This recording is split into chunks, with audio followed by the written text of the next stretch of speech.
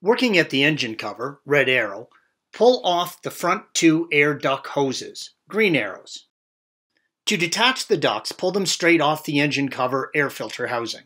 Then pull the front of the duct out of the radiator support and remove them from the engine. Repeat this step for each duct. Lift up and remove the front engine cover. Then pull the engine cover air filter housing straight up to remove it. The cover is held on by 4 metal clips that grab onto rubber mounts, with the front 2 shown here indicated by red arrows. The rear of the cover has 2 as well. Once detached, remove the engine cover air filter housing from the engine. Working at the right side of the valve cover, pull the breather hose straight off of the breather cover to remove it. Working at the left side of the valve cover, pull the breather hose, indicated by the green arrow, out of the mounts running along the wiring harness holder. Working at the left side valve cover, pull the breather hose, red arrow, straight off of the cover to remove it. Working at the left side valve cover, pull the final breather hose, indicated by the red arrow, straight off of the breather cover to remove it.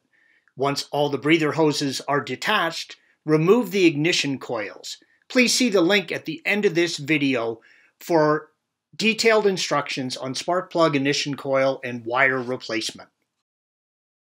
Back at the right side of the engine, remove the fuel pressure test port cap as indicated by the red arrow. Then cover the port with a rag and press the Schrader valve down to relieve the fuel pressure. Reinstall the cap once the pressure is relieved. Working at the left side of the engine, use a 17mm line wrench and remove the fuel line at the fuel rail. Once removed, cover the line in the fitting on the fuel rail with a rag to collect excess fuel. Remove the 9E10 valve cover fasteners as indicated by the red arrows. I like to use a 6-inch extension with a universal swivel to remove the fasteners. Once all the fasteners are removed, remove the engine oil tube away from the corner of the valve cover. Lift the valve cover off of the cylinder head. It should not be stuck to the cylinder head. If it is stuck, check first that you didn't miss a fastener. If it's really stuck, you can gently lever it off away, being careful not to mar either the valve cover surface or the head surface.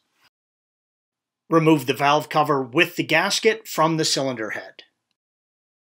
Once the valve cover has been removed, pull the valve cover gasket out of the valve cover. Then thoroughly clean the valve cover sealing groove.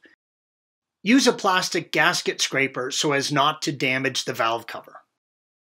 Install a new valve cover gasket into the groove in the valve cover. Then apply a small amount of RTV to the seams at the camshaft cutouts at each side of the cylinder head. Front shown by the red arrows, the rear is similar. Place the valve cover on the cylinder head and install all the fasteners finger tight. Then tighten the fasteners in a crisscross pattern.